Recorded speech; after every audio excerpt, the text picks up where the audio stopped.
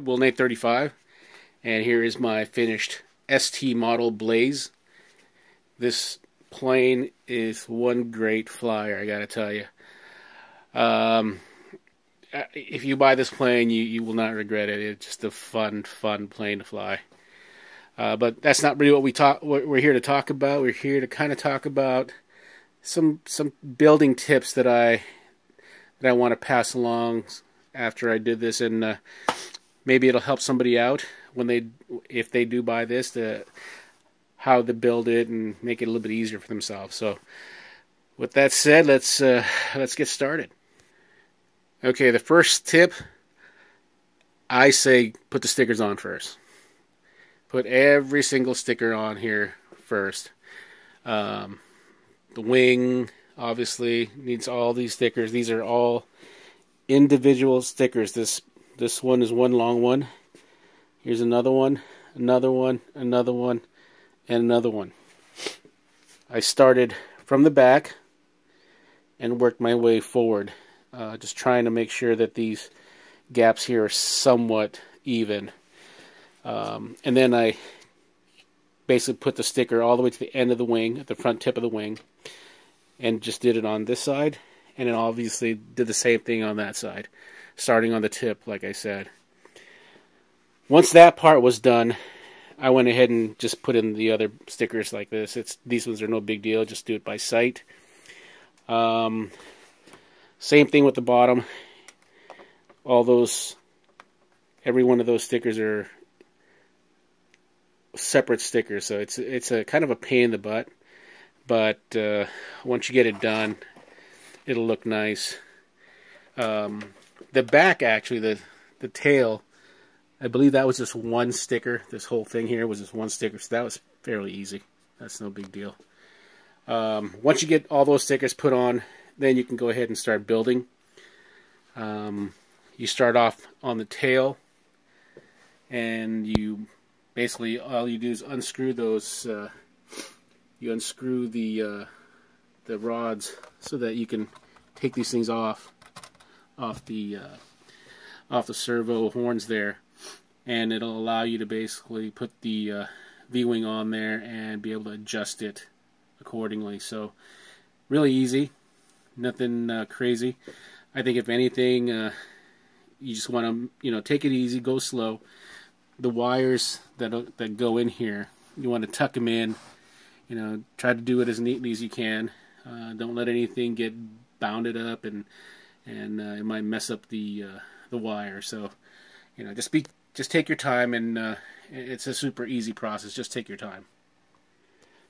In the front, you have this plate here, but I think you put in there's two bottom wing connector plates, and let me see if I can show that to you. Right there. So there's two screws in the front and two screws in the back. And basically what it does, it connects to this main big plate here. And here are where the four screws basically go into. The tips, these aren't the tips showing up, that's just plastic. But that's basically where the screws come up to. And then you screw in these two, here and here. And there's a rod, obviously, in the middle. Put that together, it's super easy. And then you do some tucking of wires, and you screw it in there, and that's done. So after that, you're basically done. It's that easy. There's nothing to this plane. Like I said, the only part that's hard in this whole plane is putting on all those stickers.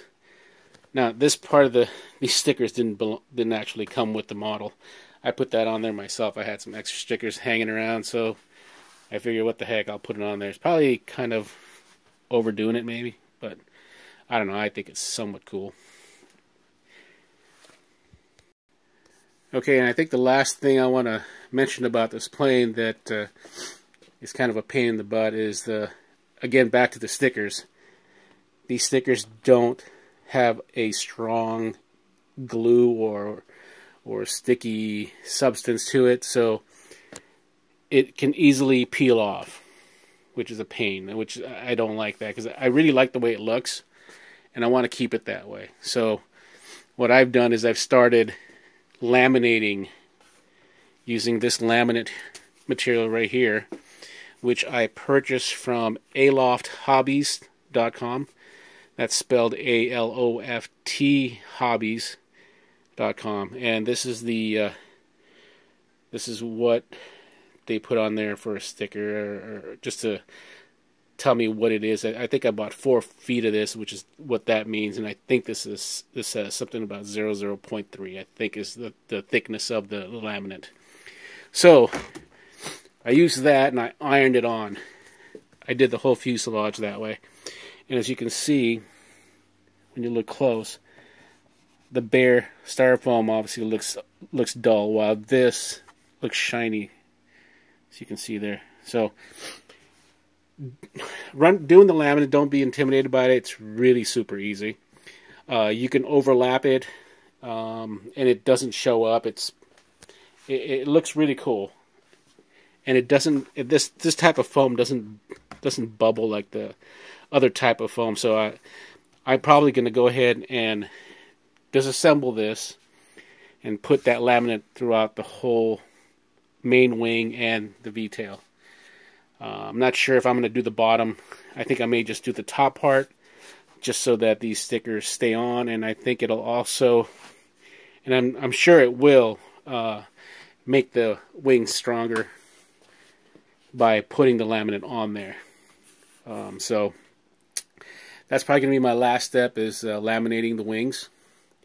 And after that, that thing is should be, well, not going to be crash proof, but it's going to be a lot stronger than the stock version. Oh yeah, and last thing before I forget, I bought this Dubrow Wingtip tail skid. This happens to be a 2-inch size. Doesn't really matter what size you get. I mean, it's just up to you.